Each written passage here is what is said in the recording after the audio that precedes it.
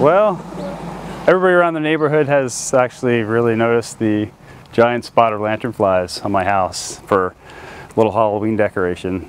Pretty much throughout the summer, we've been seeing spotted lanternflies in our trees and everywhere around the neighborhood, and it's a daily activity that my son and I will go out and try to smush as many as we possibly can.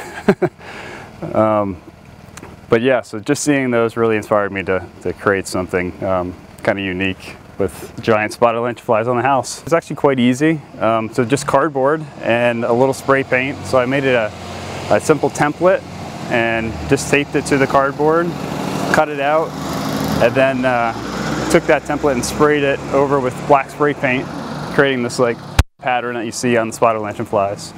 And then added a little, these here pipe cleaners.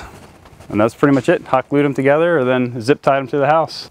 If you see them, try to scrape off the eggs. And they're an invasive species, so they're not really supposed to be here. So I'm hoping that some people will see this and ask questions and see if you know, they can look it up on the internet or whatever.